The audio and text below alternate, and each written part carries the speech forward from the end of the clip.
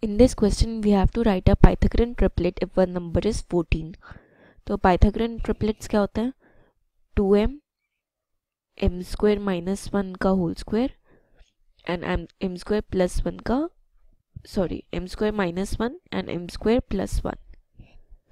So let us assume that 2m equals to 14. So m equals to 7. m square minus 1 कितना होगा? m square minus 1 equals to 7 square minus 1, that is 49 minus 1, that is 48, and m square plus 1 is 49 plus 1, that is 50.